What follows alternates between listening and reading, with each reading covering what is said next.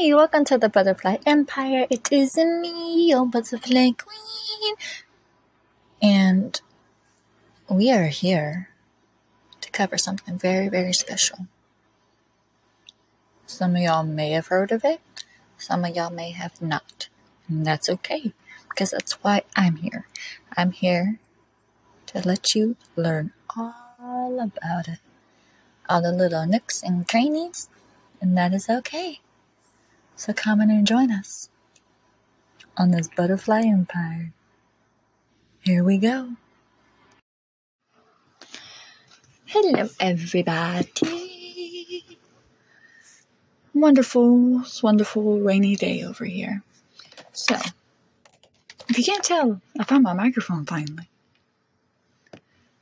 Yeah. Hopefully I sound better.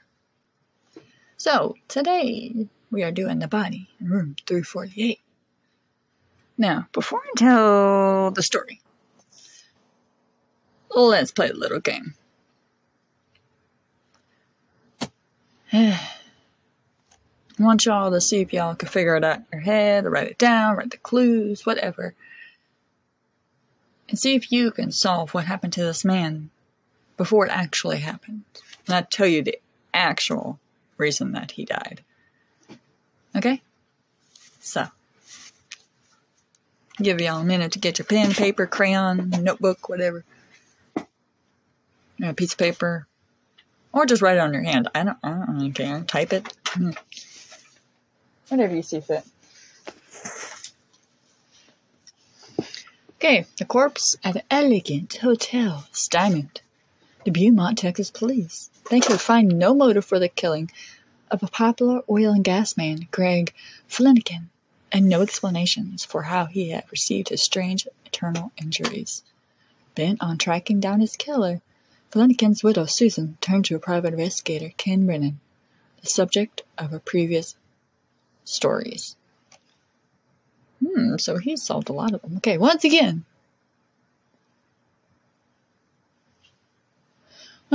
as Mark Bowden reports, it was Brennan's sleuthing that cracked the case. Okay. Greg Fleniken traveled light and lived tidy. After so many years on the road, he would leave his rolling suitcase open on the floor of his hotel room and use it as a drawer. Dirty clothes went on the closet floor. Shirts he wanted to keep unwrinkled hung above. Toiletries were in the pockets of a cloth folding case that hooked onto a towel rack in the bathroom. At the end of the day, he would slide off his warm brown leather boots, line them up by the suitcase, drop his faded jeans to the floor, put on lightweight cotton pajama bottoms. Most evenings, he never left the room. He would crank up the air conditioner. He liked a cool room at night, like the coldest setting possibly. And sit on the bed, leaning back on two pillows propped against his headboard, considerately to avoid soiling the bedspread. He would lay out a clean white towel, on which he placed his ashtray, cigarette pack, lighter, BlackBerry, the TV remote, and a candy bar. He smoked and broke off candy bits while watching TV. This is where Greg was on the evening of Wednesday, September 15th, 2010, in room 348 of the MCM Eleganté Hotel in Beaumont, Texas. Lounging, smoking, snacking on Reese's Crispy Crunchy Bar, sipping root beer and watching Iron Man 2. Let's just say he missed the ending. Greg was accustomed to solitary nights. As a young man, he had worked as a chief engineer on ocean-going vessels, spending months at sea. In middle age, he had reinvented himself as a landman, a familiar occasion in South Texas, easing the exploration of mineral rights on private properties for gas and oil companies. Slender, with a close-cropped white beard and weathered skin of a long-line outdoorsman, he had partnered with his brother Michael in a thriving oil land leasing business based in the small city of Houston.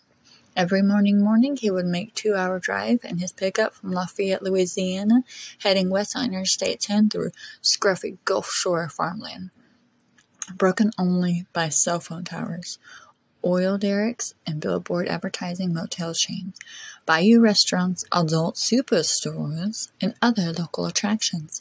It took him through the stink of the big Conato Films Refinery. A Lake Charles, a forest of piping, giant tanks, and towering chimneys. The hotel was off the clover leaf outside Beaumont. His company rented him a room in the cabana, a 3-story wing that wrapped around a small swimming pool, framed by potted plants. That Wednesday night, though, watching his movie, Greg got an email from his wife, Susie, shortly after 7. Susie was using a computer program to file for a tax extension. After she reported her progress, he wrote back, "You're doing good, babe." At some point during the loud computer-generated showdown, at the end of the film, amid all the fake violence, Greg was struck from nowhere with a really shattering blow, a blow so violent it would blind a man with pain. He managed to get off the bed and move towards the door, but he fell, legs splayed and face first. So, the thing is, before this, at like 7:25, I want to say, the lights in the whole building went out. And so he called the super, and they fixed it. Well, the lights came on around 7:50. Okay. Remember, he keeps his room really, really, really cold. Lowest point he can. Well, the room was still pretty cold from when the lights went out. Electricity. What do we call it? Lights, electricity. Same thing. Lights went out. Till then, the room was still cold. So I'm guessing the electricity, when it came back on, it didn't kick the AC back on. So he couldn't really, he didn't get up to turn the AC back on because it was still cool. So, remember that. But he was probably dead by the time his face hit the green rug. So, the following morning, Susie Fleniken called Greg's office. Husband and wife usually spoke every morning, but he hadn't called. He wasn't answering his phone. When he failed to turn up the office, one of his 2 co-workers drove over to the hotel and knocked on his door. There was no answer, so they got the hotel manager to open it. Their alarmed calls brought an ambulance and a Beaumont police. They found a middle-aged man dead on the rug, prone and doubled over. A spent cigarette cupped delicately between the 2 stiff fingers of his left hand. Remember that, left hand. Room 348 was stuffy and exceptionally warm. Remember, he kept his rooms cold. The man's skin color had gone grayish-blue. There was a wet spot on the crotch of his blue pajamas. But that wasn't unusual. Detective Scott Apple showed up a little more than an hour later. He is a short and very fit man with gray hair that was where he combed straight up into spikes. He is all cop. His wife had been a cop. He met her on the job. He was one of the assaulting leaders on the department's SWAT team. He is one of the men who never stopped working. But there was a little here to interest him. No signs of break-in or struggle, nothing disturbed in the room, no blood or obvious wounds. Fleniken's wallet was still in the back pocket of his jeans and had a stack of $100 bills in it. $100 bills in it. So robbery wasn't the issue. So, when Scott Apple pretty much came in, he saw that there was no blood anywhere and that there was no obvious marks on him. He had a scrape on his cheek and a scratch on his crotch. Because when he fell, it looked like he just stood up, fell to his knees, and then went face first. And his arm that was in the cigarette was in his left hand, and that arm got turned up underneath him. Cigarette's still between his 2 fingers, So, pretty much those staying nearby in the nearby rooms had heard nothing. As Apple questioned the neighbors, he told them it was a possibly natural cause thing, Sad. He poked around in Fleniken's bag, looking for mostly the 4 pills, some clues to his collapse. There was none. Susie and Michael later told him that Greg never went to a doctor. He was a stubborn, independent man, suspicious of authorities, and unmoved by the modern passion for health and fitness, which, like mainly every man that I've ever known in my life, oh, you think you're dying? Now let's stay home. It'll get better by himself. Or, oh, we need stitches? Super glue it. It's fine. Anything to stop us from going to the doctors. Oh, we're not dying yet. Shit. We're fine. We don't need to go to the doctor just to, Every single person, man I've known, has been that way. He did not exercise, he had chain smoked his entire adult life, and had the nagging cough to prove it. He neither drank nor ate to excess, but did both freely. It was easy to conclude that his choices had simply caught up with him. Susie was ready to believe it. She was shocked and grief-stricken by this. She accepted that, for Greg's sudden death was a possibility. In fact, she took some solace into it. He had checked out in his own terms. Many times she had heard him remark upon hearing of someone's dying suddenly, "Lucky bastard, that's how I want to go." And so he had. So they thought. So, let's take a quick moment to get the clues in order, right? Okay. AC was still off. There was no struggle of a break-in. There was no blood. No neighbors heard or saw anything. There was no money missing. There was no money taken, so robbery is not in the question. Could it be natural causes? I don't know. Let's continue listening, shall we? So, Scott Apple believes natural causes like heart attack, stroke. So does his wife and his co-workers. They all pretty much believe, it was natural causes. He didn't eat right, chain smoke, pretty much all the simple stuff, They thought it caught up to him. So, at the hotel, the police saw death as routine. Photographers snapped pictures to make record of the scene, and the body was driven by a transport service to the Jefferson County Medical Examiner for an autopsy. The only mystery here appeared to be medical, and was likely a minor mystery at that. Dr. Tommy Brown had time-tested method. It took him 45 minutes, conduct a post-mortem exam, inspecting a body inside and out, measuring and weighing organs, all while describing that he found and noted the metrics that fleshed out the official form. He was all business, crisp, efficient, and confident. Brown was thin and bald on top and had a spray of unusual white hair on the side that gave off a mad scientist vibe. He did everything fast. He was even talking fast. He was a local character, part of the legal landscape in Jefferson County, and a respected one. Where death was concerned, the coroner of Texas, Dr. Tommy Brown's words was law. The circumstances of Greg Fleniken's death, as reported, was unremarkable. On the table before him was a 55-year-old man, Caucasian male, who appeared to be in decent shape after inspection. Sorry about that. My brain went bloop. The only marks Brown found on the body was 1-inch abrasion on his left cheek where his face had hit the rug, and curiously a 1/2-inch laceration on his scrotum, which is weird. That was interesting, I guess. The sac itself was swollen and discolored, and around the wound was a small amount of edema fluid. The bruising had spread up through the groin and across the right hip. Something had hit him hard. Ooh. The story his body told grew more intriguing. When Brown opened the front of the torso, he discovered a surprising amount of blood and extensive internal damage. A certain amount of partly digested food had been torn from his intestines. The doctor found small lacerations there, and on the stomach and liver also, as 2 broken ribs, a hole in the right atrium of his heart. But think about that. There was no break-in. Nobody was trying to steal anything. He only had a mark on his face from when he fell, but somehow, someway, his junk was bruised and all the way up. His insides were torn to shreds. Blood everywhere inside his torso, where it's not supposed to be.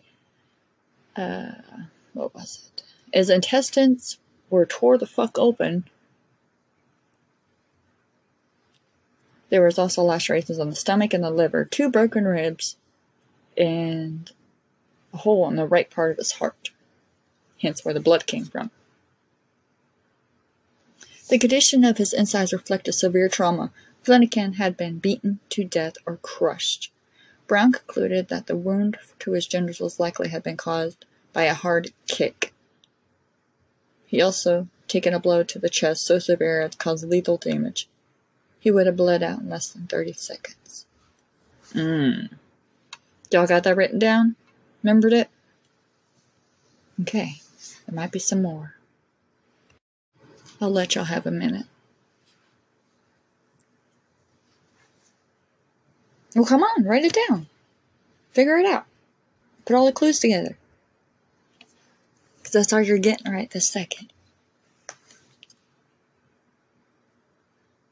So pause the podcast and then unpause when you're ready. I'll be here waiting. Okay, you ready? I got more information. So pretty much they changed it from natural causes to homicide. Manslaughter kind of shit, right? Because there's no possible way that your own body can physically implode itself and just crush your whole organs. Impossible. So, that moves on to the who done it and why. But the thing is, they went back to the room, right? Why don't you go look for more clues or something, anything? Well, they looked at the maintenance log. The detective, Apple guy. Well, they found out that Greg was making popcorn that night in his microwave. Cool, you're watching a movie. Yeah, let's do that. Little snack with popcorn and movie? Yeah. So, anyways, he blew a fuse. Hence why the lights went out earlier. He didn't know that he killed all of the electricity to everybody, not just him.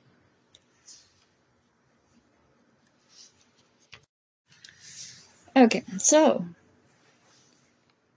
now we're at the maintenance man, right? Okay, there's two theories.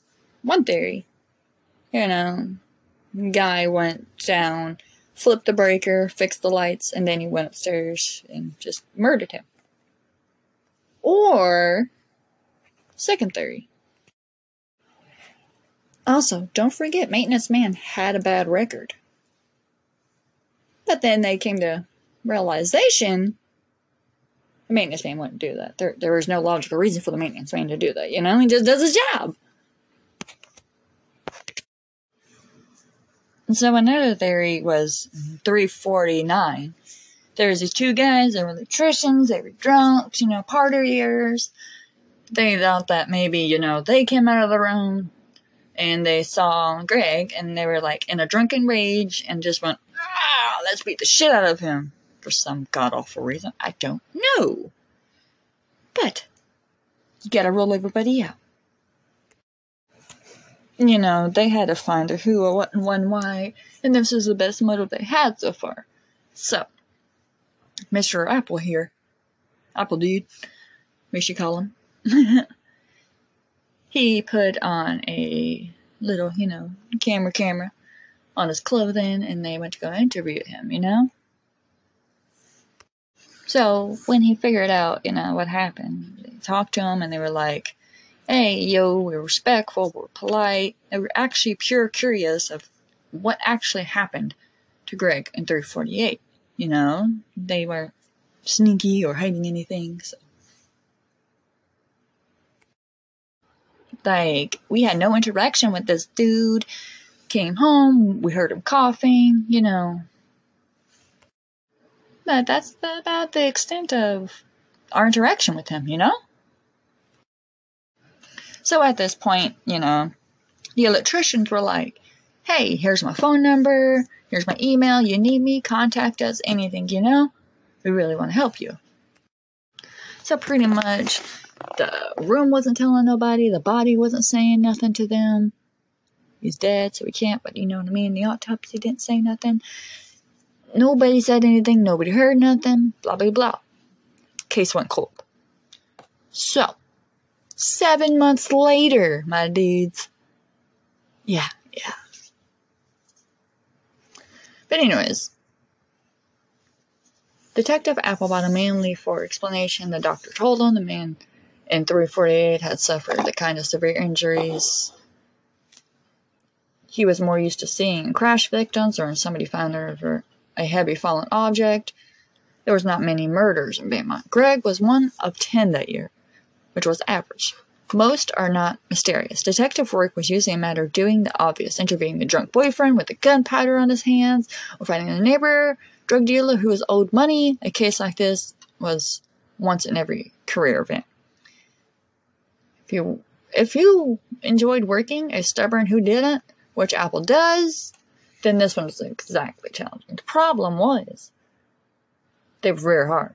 Over the next weeks, Apple chased down every angle he could imagine to explain the death of Greg Fleniken, but about 6 months into it, 7 months, he was stuck. Physical evidence didn't add up unless Greg had been beaten to death elsewhere and his body had been returned to the room, carefully placed on the rug. Nothing about the scene added up to the crime.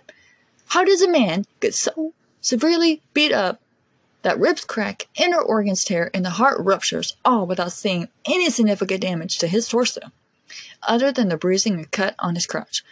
Fleniken's outer body showed no signs of beating, and how could such a rumble have taken place in a hotel room without a thing being toppled or even disturbed? Nobody heard anything. And there was no one to all-important question. Why? Greg appeared to have no enemies. Apple talked to Susie. She had been in her 20s, a singer in a rock band. When she met Greg, she clearly adored him. Susie was a delightful, offbeat Southern belle, buxom and pretty and warm and oh so differential, but also, in that time-honored Southern way, stubborn as a tick. She was heartbroken and furious at the time. Greg was the nicest man she ever met. He was so nice. She had married him twice. First just kid, and then, after parting ways for a number of years, again in middle age. When Susie first called him again after the separation, he said, "I've been waiting for you to call." They had been married to the second time for 15 years. His brother and co-worker said he had been universally liked in the company. His life intersected with, pretty much, let me just rephrase that. He was a great guy. He went to his room early in that evening, usually stayed there by himself until morning. Good staying. Greg had never been seen down at the bar. He did not socialize or drink a lot, or pick up women. So he was not a drunk. This was not a philanderer or a man getting into fights. This was a decent, honorable, smart, and successful man who people liked, The sort of man nobody would murder, yet somebody had. Throughout the fall and into the winter of 2010, Apple pursued a number of possibilities. Maintenance records showed at some point early in the evening of the death while cooking prepackaged popcorn. We already covered that.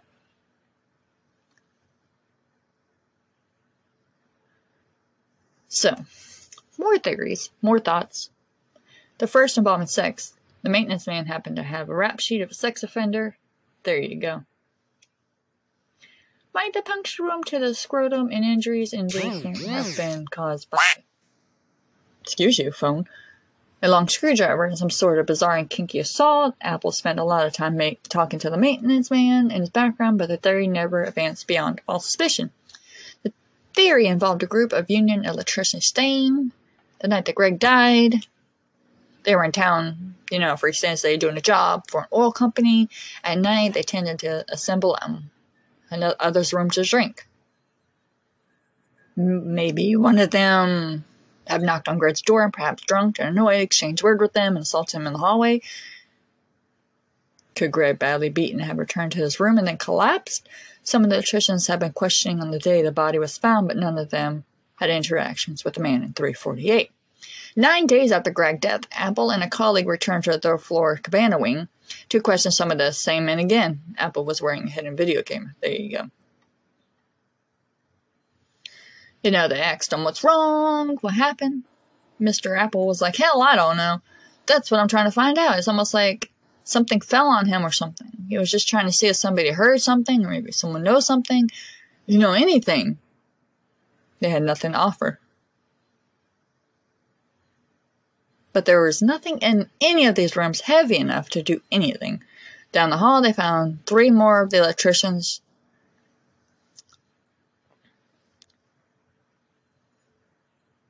One said that when he had seen the body on the gurney in the elevator, he had first assumed they were caterers delivering a cake or big food tray. That's a better thought, Mr. Apple said. Weeks went by, months went by. Apple worked any theory he could imagine. He considered the possibility that Susan had her husband killed. He considered Mike Fleniken, Greg's brother and partner. There was nothing even hinting either other person.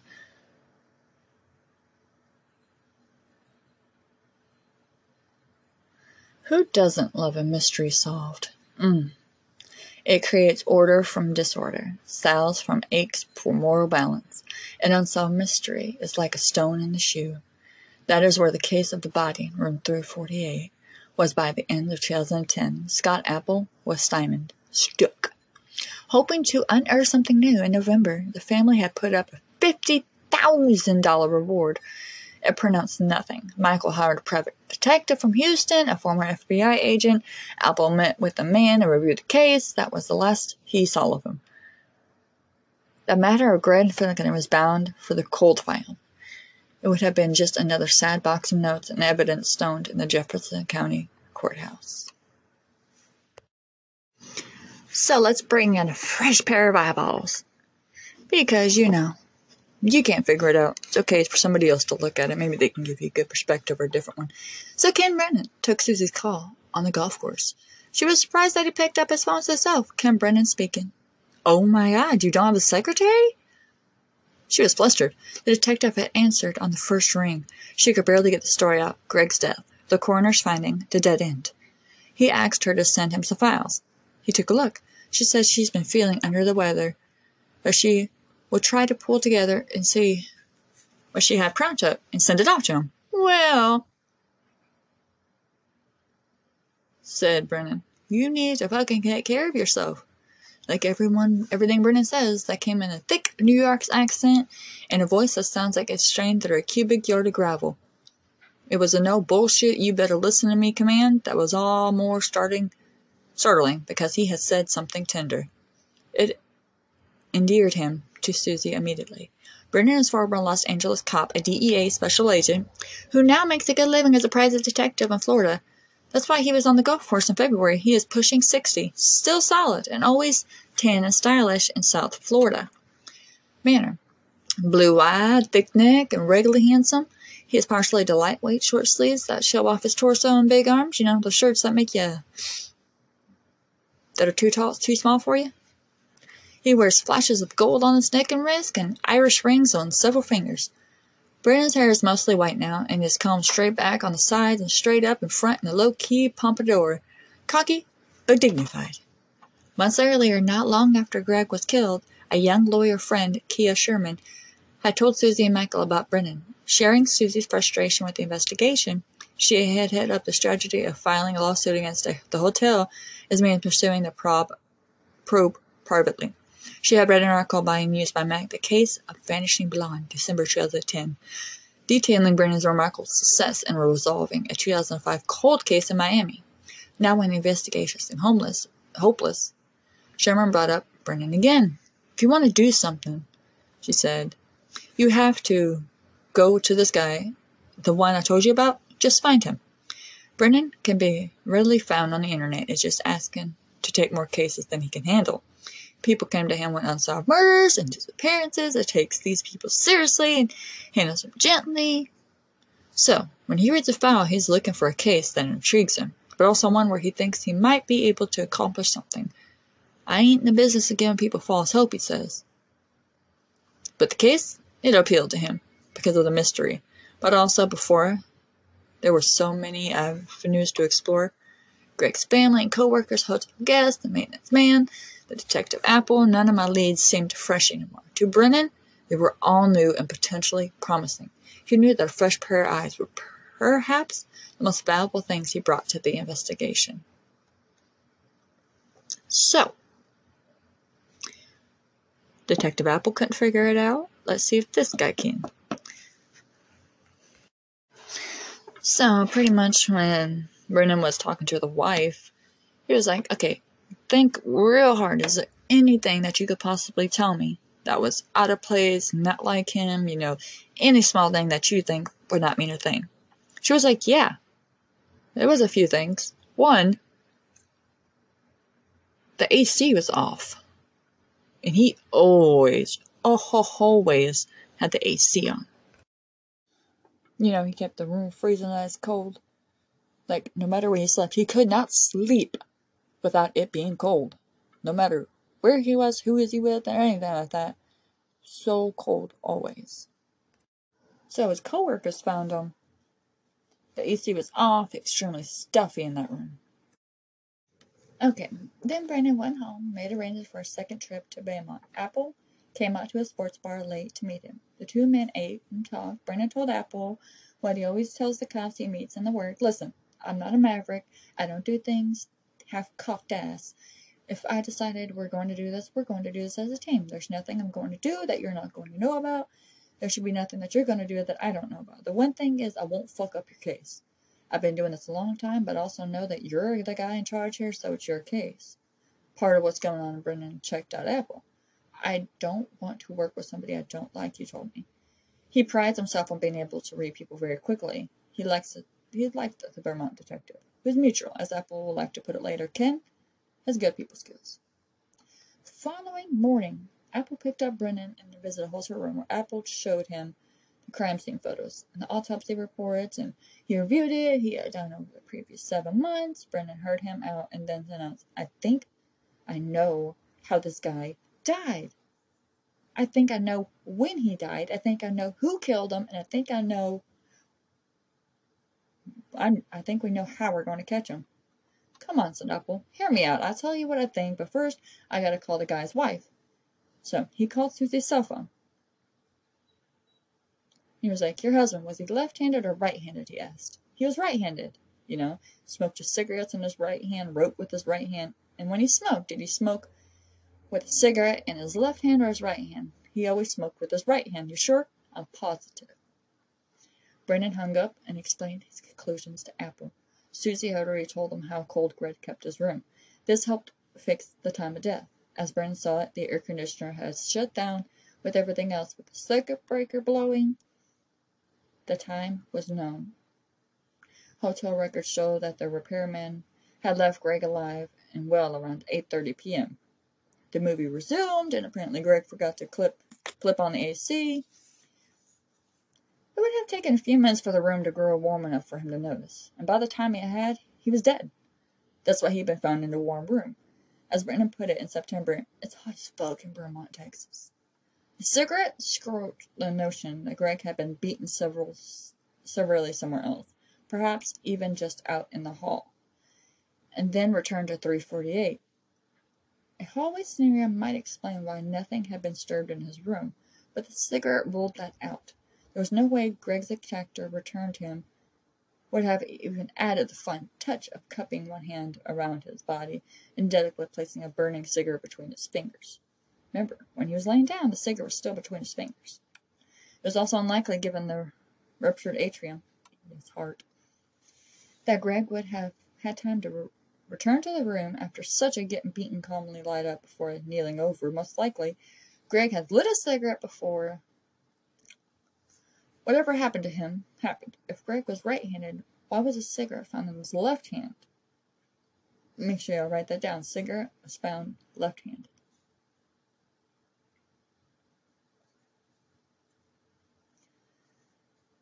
As Brennan pieced it together, examining the state of the room, Greg had gotten up from the bed and headed towards the door, shifting the cigarette to his left hand in order to grab the doorknob with his right hand. It was hard to see this make sense, but Brennan had learned to be patient. It was a mistake to let what you do not know race around ahead of what you do. Crime was a puzzle. If there was even one small piece that did not fit, the puzzle was incomplete. so he willingly to follow the evidence's unlikely directions. Greg could not have been beaten to death in his room, the evidence suggested, and yet he had died there. He had died quickly after sustaining his wounds. Somehow, we know what happened.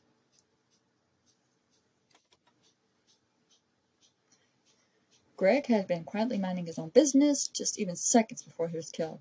This is what led to the electricians who were close. The room had been partially blacked out by the blown circuit at the same time Greg had been.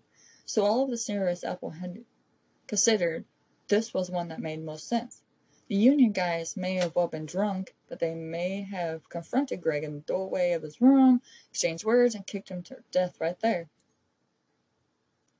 He asked Apple if he had interviewed them. Yeah, they were nice. See anybody hanky? No, no, no. I'm sure if they were drinking, they had to talk about it to each other, so someone knows about them, probably one or two of their close friends. I'm sure if they're drinking, they had to talk to each other, blah, blah, blah. They next paid a visit to Dr. Brown Ken. The coroner wanted to know if the injuries Brown had might have been caused by severe beating. They might have, the doctor said. The laceration on the scrotum could have been caused by a hard kick, especially if the assailant had been wearing steel-toed boots. The electrician's next door were construction boots. He returned home to continue inspecting the hotel's surveillance metal. It was time-consuming work, and not particularly helpful. He calls it looking to see that to and fro. The camera showed that Greg came in from work that evening. It showed several of the electricians making trips to their vehicles in the parking lot, but then nothing obviously suspicious. So, when Brennan returned to Beaumont in late May, he and Apple went to see some of the coworkers who had not yet been interviewed. By this time, the union electricians had been gone for several months. Apple's effort with the coworkers had uncovered nothing. So, let's go through the clues we know already. 8:30. Lights come back on. Doesn't kick the AC on. TV comes back on. So he's just laying there in bed, watching TV. Doesn't realize it's getting warm in the room. And it's going to get warm in there pretty quick, okay? So we know electricity comes back, 8:30. And so about 9:15, when the room starts to get really warm. So somewhere between 8:30-ish to 9:15, this man died. Okay? We know this. This is our timeline. We know he died. How? We don't know. When, where, who, when, we still don't know that. But now we know something. That's what matters. So, at this point, they're like, you know what? We want to believe that he was beaten. All signs lead to him being beaten. But what if it's not? Just keep following, And remember, he always smoked with his right hand. And when he was found, the cigarette was in left hand. So, clues now. Pretty much. Electricity comes back on. 8:30. TV comes back on, so he goes to lay back down in bed, watch TV. We know that. He lights up a cigarette, puts it in his right hand. Then something happens, which we'll get to later. He gets up out of bed, puts a cigarette in left hand, walks towards the door. Then he falls over. Okay, we got that. So, when Brennan returned to Beaumont in late May, they went to see some of the co-workers who had not been interviewed. By this time, the union electricians have been gone for several months. Apple's effort with the co-workers have uncovered nothing. But Brennan was convinced that it was worthwhile. Human nature being what it was, if any of the electricians knew something about Greg's death, word would have it spread. So they made their rounds. Yes, most of the men had heard about the man who died in the Eleganté Hotel. What a shame. Did not know nothing or anything that happened to him. As Brandon will remember it later on, one of the crew foremen, a man named Aaron Bargot, had heard something about a gun going off in the boarding house. No, Albert corrected him. That was not the same case. This was the one where a man got in a fight at the Eleganté Hotel. Barbara heard nothing about that. As they drove from the Barque's house, Brennan said, "We need to go back to the hotel." "What are we going back there for?" "Everything's been checked out. We're going to look for a bullet." In room 348, they began inspecting the floor, the furniture, the wall, everything. They were both working on their hands and knees, shining flashlights underneath the furniture. They found nothing. Brennan was frustrated because he was now convinced that somehow a gun had been involved. They were about to get up when they noticed an indentation in the wall along the closet door that led into the adjoining room. The indentation was a repair job. Oh, snap. It appeared to be right where the handle of the door would hit the wall. Typically, hotel rooms wear and tear. But when he swung the door open, the knob and the dent didn't quite match up. Oh, shit. So, put that in your notes. Dent in the wall. That has been fixed and covered up. There's a hole in the wall adjacent with the rooms,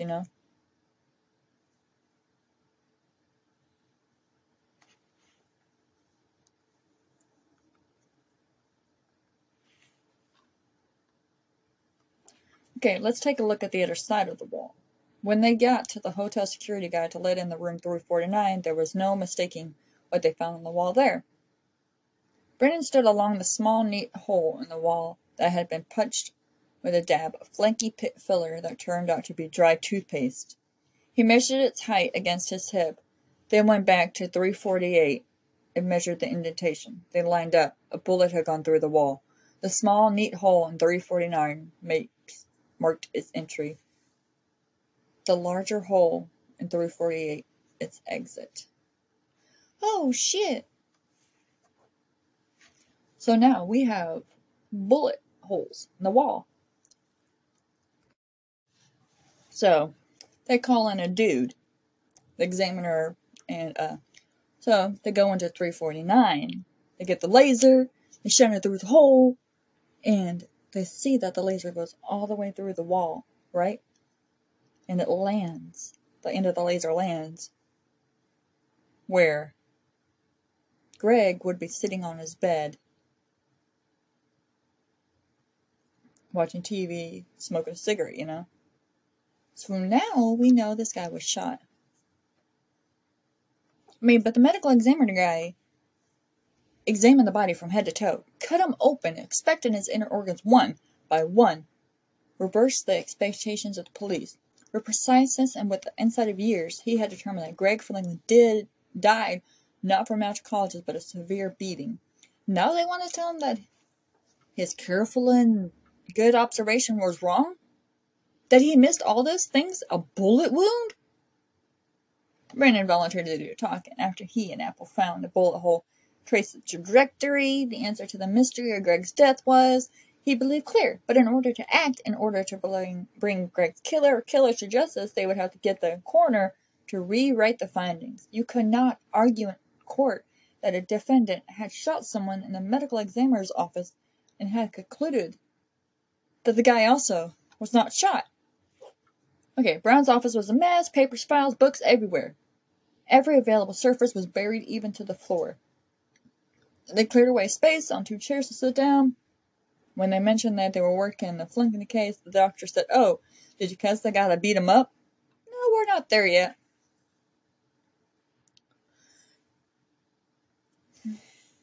So, trying to tell me that this man was shot. But the coroner says, "I'm telling you, this guy wasn't shot."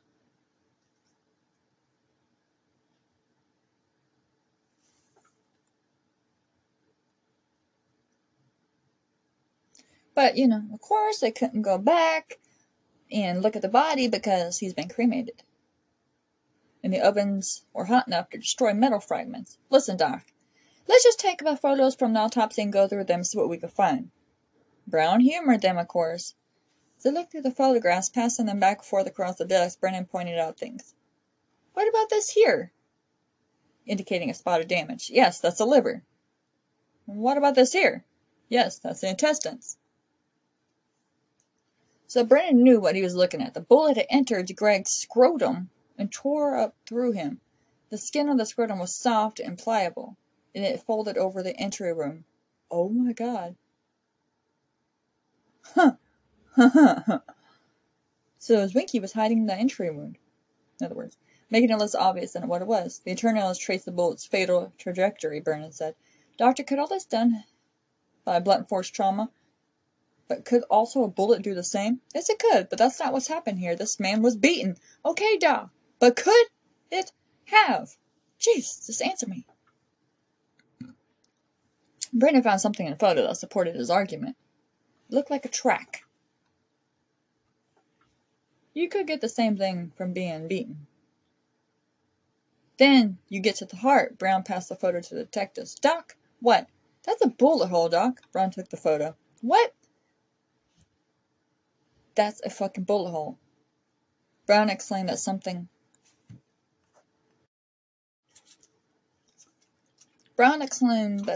when a man is kicked or hit with a blunt object in the chest, it is the right atrium that normally bursts. Doc, that's a fucking bullet hole.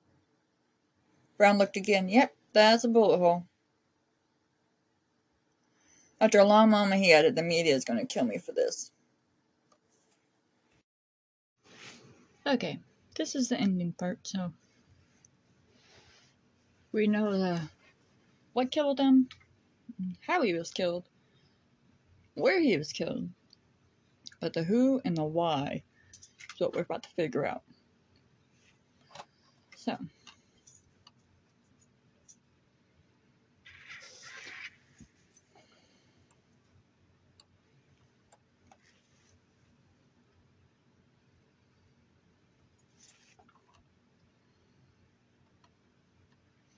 So Tim Schneetzman must have been feeling pretty okay about his meeting at the Texas cops. Getting called had been a shocker. It was more than 7 months since he and Lance had come home from the job in Baltimore.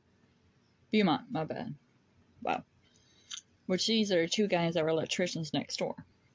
Just to remind you.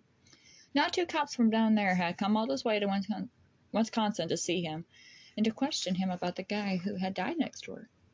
It had been worrisome. He and Mueller had conferred about it, and beforehand by phone, and made sure their stories were straight. Seidman met the detectives in an interview room in Chippewa County Sheriff's Department, and really, they thought they could not have been more nicer. Tim sat in a swivel chair on one side of the big wooden table, and they sat opposite with him, and then notebooks open, files handy, very official. They thanked them for coming, they assured him that this was routine, and they had walked him through evening, asking a lot of questions. They answered dignity, tried to remember every detail, leaving out the part about the gun, of course. But detectives had not pushed him at all. You heard that guy next door died, right?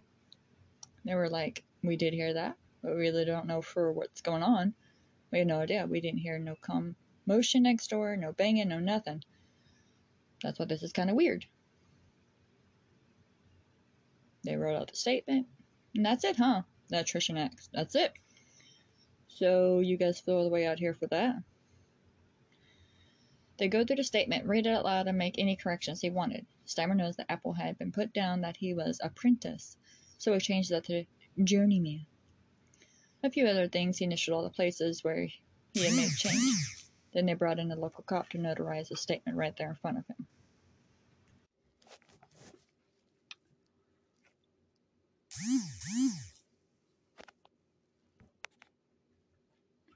So, is that it? Hang on a second. His tone was different now, harsh. It was until you signed the statement. Now you've got a problem. Okay? He sat down again. Now tell us what really happened. Because we know what happened. Because now, you're going to jail with him. Do you want to go to jail with Lance? You just made a false police report. Tim, we know what happened. We know everything that happened down there, and I realize you are trying to be a noble and protective of a friend, but you're about to get the whole family in a bind, and it's not worth it. It's really not worth it. So just tell us what happened. So, here comes the whole story. So, corroborated later that same day, June 1st, 2011, in the interview, we had been in 349 with them. Between the two accounts, the following scenarios emerged. They had been drinking beer. Mueller asked Bassano to fetch a bottle of whiskey from his car, and they also bring up his pistol, a 9mm Ruger. When Bassano returned, Mueller took out the handgun to the other's alarm, started playing with it. He pointed it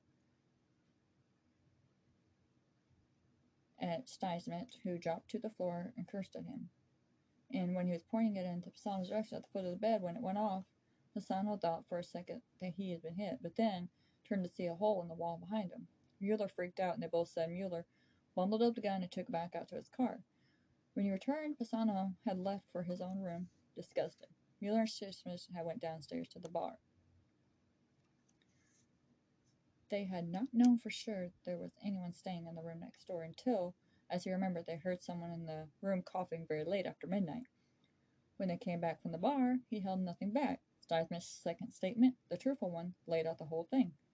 It was good to get off his chest. When he and Mueller had been seeing the police at room 348 the next morning and had seen the gurney, they were disturbed. I thought he had killed the guy. The only detail that didn't fit was this business of hearing a cough behind the closed door of room 348.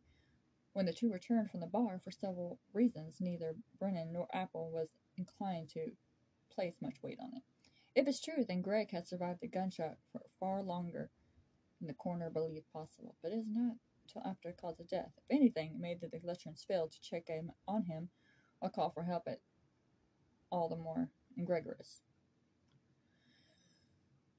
More likely is that they had heard Greg coughing in the room previous evening. They had been in the room next door to him the night too. They were drunk, fixing the cough late at night. Greg died was the only shred of their story that contradicted the detective's reconstruction, and they clung to it, even though it hardly mattered.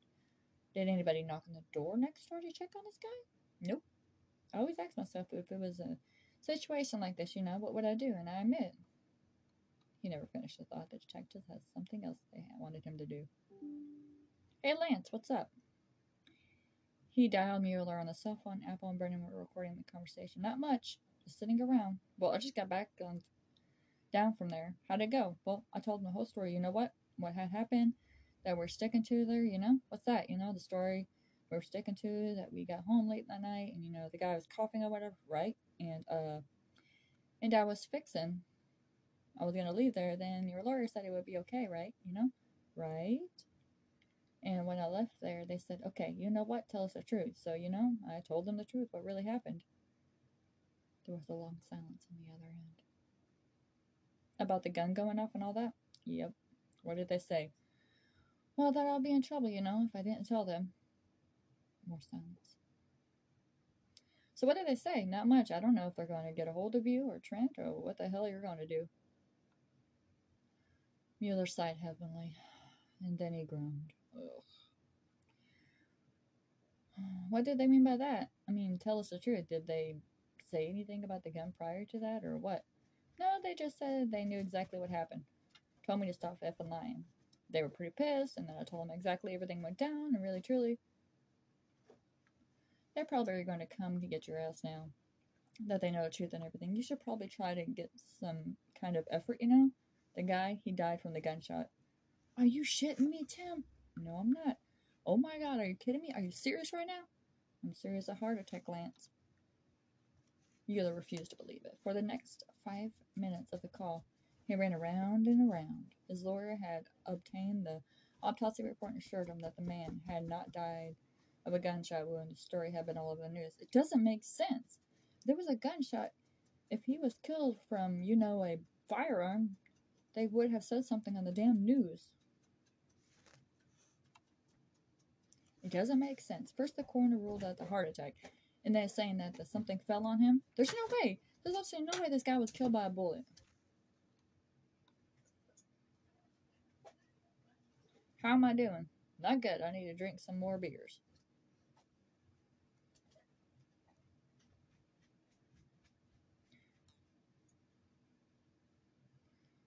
You're drunk, Brennan told him. I suggest you call an attorney. Brennan was right when the judge stated reading the sentence. He had flown to Beaumont October 29, 2012 to join Susie Fleniken and Scott Apple and a group of Greg's family and friends for the sentencing of Lance Mueller. The electrician had entered a no-contest plea to manslaughter. As Brennan remembered it, the judge began by saying that this whole tragedy might be seen just as a terrible accident. Oh, fuck. Here it goes. Don't tell me this guy is going to get a year or something. But then the judge started cataloging the long list of willful, irresponsible choices that had led to this day. More like it, though. The judge gave Mueller 10 years, half of what the law allowed. The apology Mueller offered in court, no matter how sincere, came too late. This is what happens when you drunkenly play with a gun. They had suspected from the start that the errant bullet had at least helped kill the man in 348.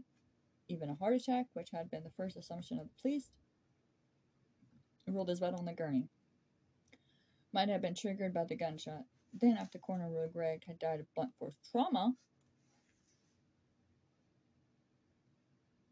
Mueller was happy to accept that something might have crushed him to death. Even if it was hard to imagine that, still, he had been worried enough about the gunshot.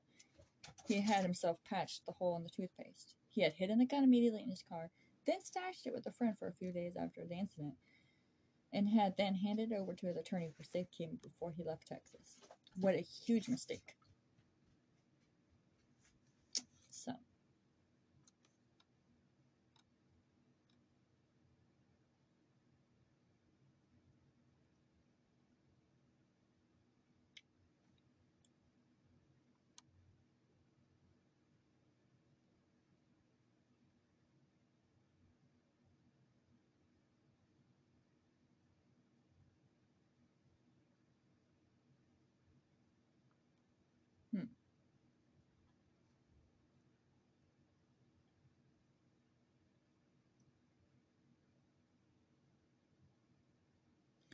So, Susan Fleniken had a chance to speak to Mueller directly. I have waited over 2 years to look into your face, eye to eye, and simply have the chance to speak to you directly. You would never have come forward with the truth. You murdered him, nor you didn't initially seek him out to murder him. But you murdered him with every lie you told, with every initial selfish deception, with every cover-up over and over again. You saw his body taken out of that room in a body bag the next day. You knew you killed him. He meant nothing to you.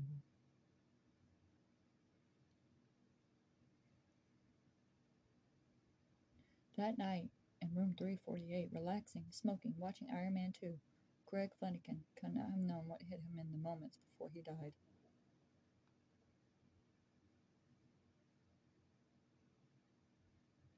You have met your match, said the small woman, staring across the courtroom and had him a steady and controlled ferocity. I would have spent the rest of my life tracking you down, and I found you, Greg's murderer. I brought you to justice. So, with that being said, what did y'all think of that? Did y'all expect what was going to happen? Did y'all know that was going to happen? I mean, no holes anywhere in his body, not beat up or nothing. The thing is, though, if he was beaten before his death, those bruises, would accumulate the blood from him dying, Blood can I speak? Pulls into certain spots, like his face when he smacked the ground, his face. It pulled there, whatever. But the groin thing, I couldn't figure out how that got there, I couldn't. Really known that his groin was all bruised and all that stuff, so I didn't see that coming. So there you guys go. Hope you guys enjoyed.